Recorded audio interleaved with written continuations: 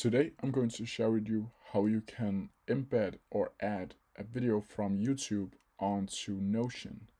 It is super simple. So first of all, what you need to have open is your page that you want to embed your video on. Then you need to go down to your keyboard. And by the way, this works on Mac and Windows. You need to click slash and then embed. And then you need to click on this. And as you can see here, now you can either embed a link or upload a file. But you need to embed a link and you need to go over here and just go up to the search bar and copy. Then you need to go back to Notion and paste it in and then click embed link. And because this is a music song, I cannot watch it on Notion, but you can also click here and watch on YouTube if you want to do that.